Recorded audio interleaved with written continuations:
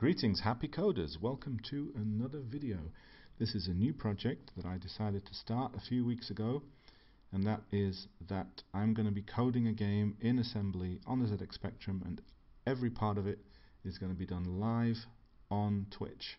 That means warts and all, every mistake, every triumph, everything that every thought process will be discussed live, and you'll see the code that I use, you'll see the mistakes, as I said, that I make, things that stay in, things that go out, and all of that stuff. I thought it would be a fun thing to kind of kick me into gear, give me another reason to keep working on a game, and also to demystify the whole process really, and just to show that coders who work on these low-level machines are just the same as everyone else, just as prone to errors and just as human, and hopefully it'll inspire people to give it a go and have a bit of fun with assembly, because I certainly had a lot of fun doing it, and I hope that I can pass some of that knowledge on as well. So the game that we're coding is Lunar Rescue. It's an arcade classic from Taito in 1979, I think,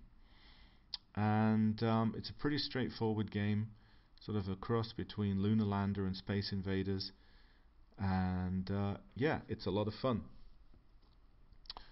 So right now the only thing that I've got is the attract screen, and the reason I started working on that first is because most of the routines that you need for that are fairly simple routines which beginners could probably pick up on and learn. So if you start watching it from the beginning, you can see that sort of thought process, writing a routine for displaying text, writing a routine for adding very simple animations, defining graphics, doing a few little bits like that. So that's what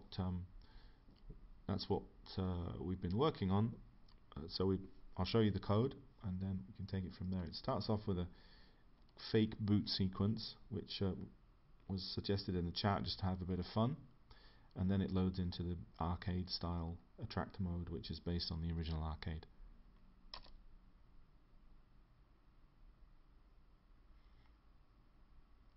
So as you can see, you get that sort of gobbledygook garbage going across the screen, and then there's a vertical wipe. The reason I've done a vertical wipe there is because this game was originally on a vertical monitor, and so I wanted to give the feeling that you're playing it on a vertical monitor. So the raster beam appears to be going from left to right instead of top to bottom.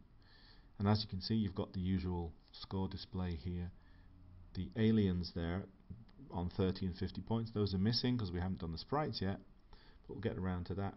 If you look at the little wipe there, you'll see that was a routine, and a routine to sort of display text one letter at a time from a sort of text stream, which is a little bit like a very simple hypertext where you define the coordinates and the color, and then it prints from there.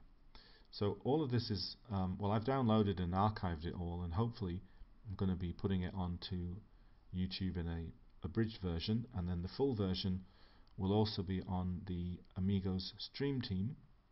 So I'll put a link to that as well.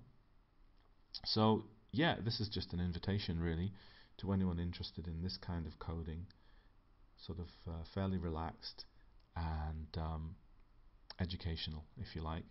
If you're interested in that, then you'd be very welcome. You can find it at twitch.tv/happycodingzx.